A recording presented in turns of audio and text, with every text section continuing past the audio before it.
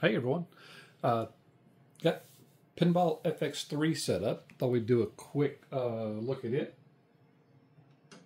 So I have it set up now with, I had to remap my controls. I was using just the game inputs before, and I had to remap that through JoyToKey for Pinball FX because I couldn't remap the controller settings. So anyway, I'll go through that in just a second, but I've got, visual pinball set up in Pinball Popper, along with all the back glasses and everything.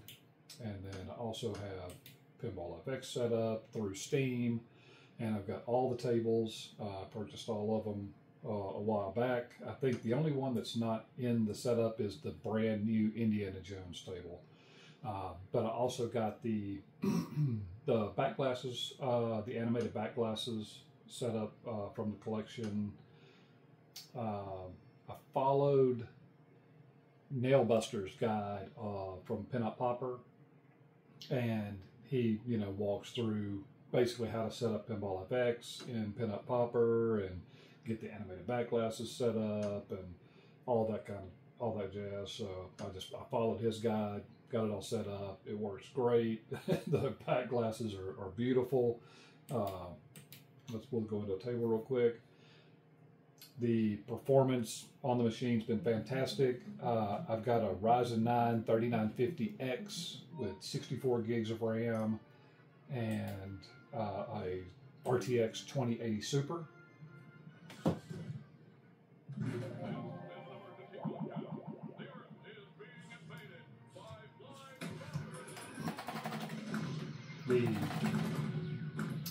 The flipper latency seems really good. I have no problems with that at all. Performance is good, man. These tables play great. In fact, this is like my favorite now at the moment. I do like VPX a lot. VPX plays really well. Looks fantastic. Latency's good. Everything's great there. But these FX3 tables, man, they play really great. So I've been really happy with that. Performance, like I said, has been really good. But I'm going to exit out of here, and I'm going to show how I got the JoyToKey stuff set up to get Pinball FX running, because it was a little odd, some of the setup that I needed to do there. So let me jump out of here real quick.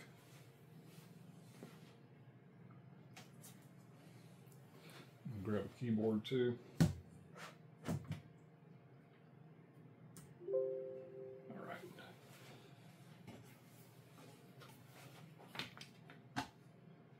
I'll bring the camera closer in a second. So let me get this open.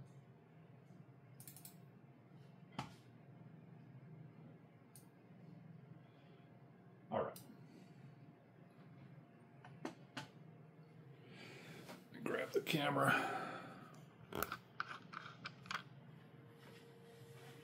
Okay.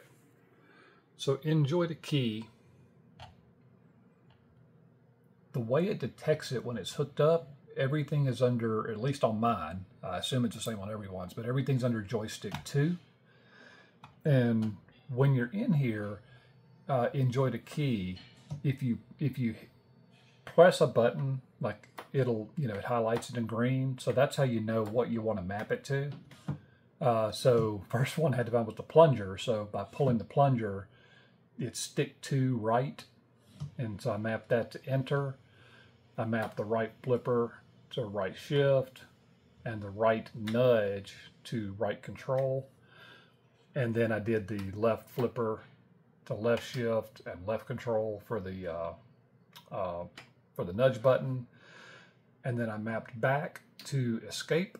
And I mapped the front nudge to Y. And I did that so that in the Williams tables in Pinball FX, I can turn off the extra effects. Some of the tables I don't like the extra effects. Some of them are okay. So anyway, so I did that.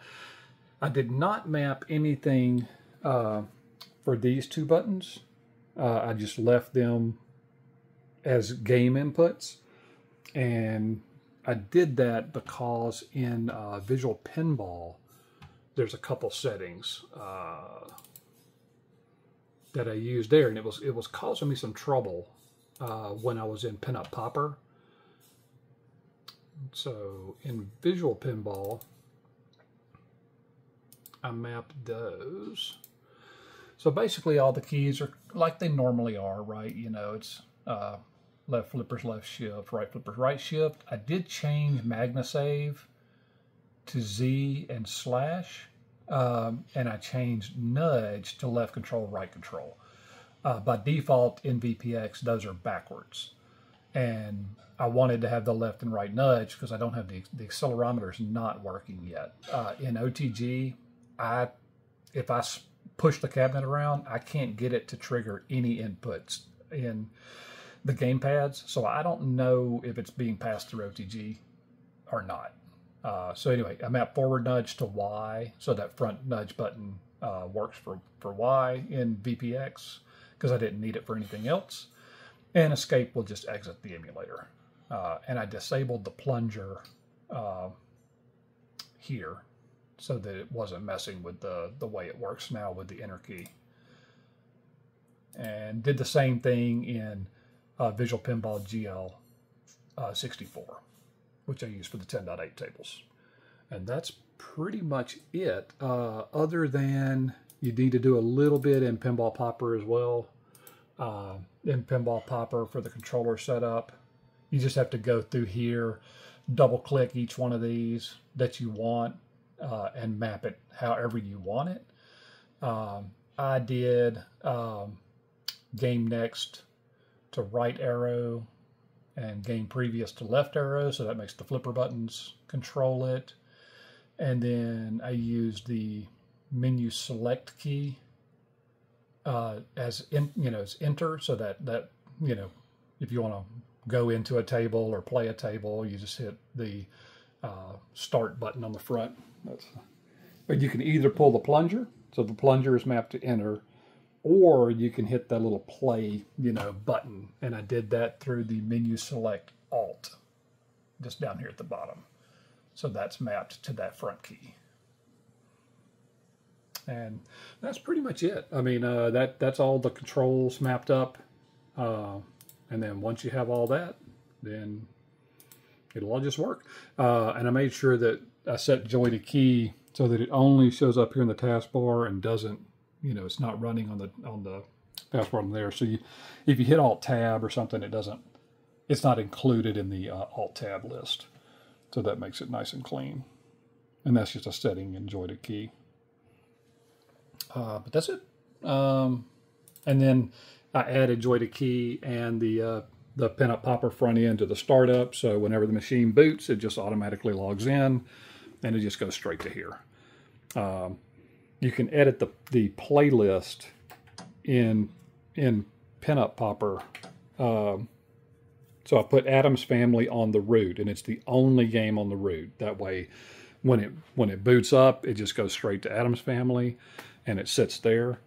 And then you just have to push the flippers to select, any other table by going under the different emulators. But anyway, that's the way I did mine. But to each his own. All right. I hope that helps someone. Have a good one. Bye.